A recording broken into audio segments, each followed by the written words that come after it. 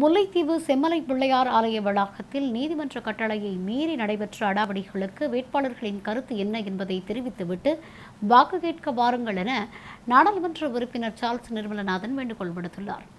அத்துடன் நீதிமன்ற உத்தரவை செயல்படுத்தாமல் காவல்துறையினர் வேடிக்கை பார்த்த நிகழ்வையும் இந்த விவகாரத்தில் ஒரு சிலரே ஈடுபட்டனர் என்பதையும் ஏற்றுக்கொள்ள முடியாது என்று அவர் குறிப்பிட்டுள்ளார்.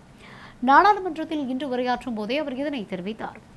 மேலும் செம்மலை விவகாரத்தில் ஒரு சில பௌத்த குருமார்களோ அல்லது பௌத்த இளைஞர்களோ ஈடுபட்டனர் என்பதை ஏற்க முடியாதென்றும் இந்த சம்பவம் தொடர்பாக அரசாங்கம் என்ன நடவடிக்கை எடுத்தது என்று கேள்வி எழுப்பிய சார்ல்ஸ் நிர்மலநாதன் இந்த வன்மமான செயலை அரசாங்கம் எவ்வாறு பார்க்கிறது எனவும் கேள்வி எழுப்பினார்.